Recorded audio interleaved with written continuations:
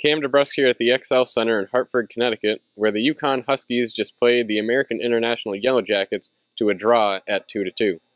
UConn did all of its scoring in the first period with goals by Carl Elmire and Evan Richardson.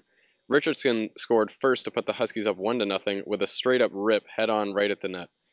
Elmire scored next on two phenomenal assists by Richardson and Max Calter to put the Huskies up 2-1.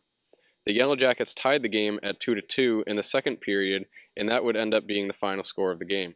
After the game, we heard from head coach Mike Cavanaugh and sophomore forward Carl Elmire. The story of the game was we went 0 for 5 on the power play in the third period. We had plenty of chances to get the game, go ahead 3-2, and we just didn't convert. And that's really the story of the game for us.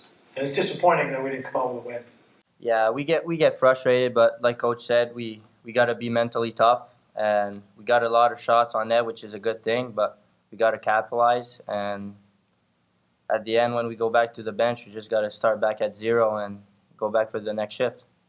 There were so many penalties in the second and third period, so in hindsight, I wish it was more of a 5-on-5 game. I think that would have played more into would have been a better type of game to play for us. The Huskies come out of the game with a record of 2-1-3 and will be on the road next week to play a 2-game set in South Bend, Indiana against the Notre Dame Fighting Irish. For all things UConn sports, I'm Cam DeBrusk, UCTV.